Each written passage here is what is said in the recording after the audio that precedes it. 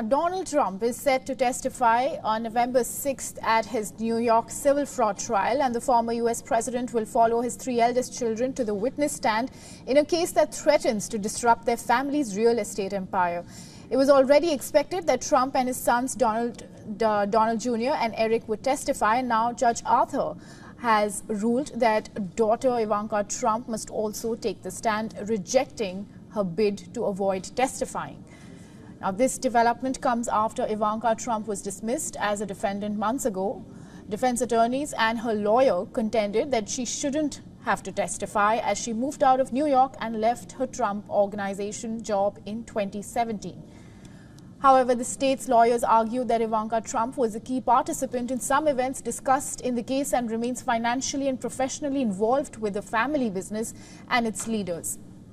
The state lawyers further claim that the Trump organization and its staff also have bought insurance for Ivanka Trump and her businesses, managed her household staff and credit card bills, and rented her apartment and paid her legal fees. Now, the schedule sets up a blockbuster stretch in the trial of New York Attorney General, where she alleges that the former president overstated his wealth for years on financial statements that were given to banks, insurers, and others to help secure loans and deals.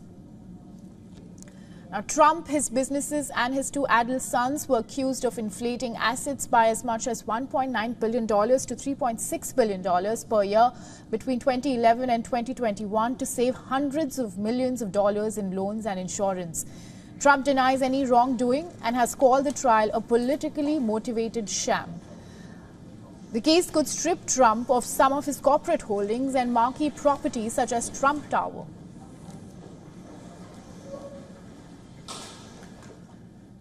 Now, for more on this, our correspondent Susan Tehrani has sent us this report from New York. Take a look.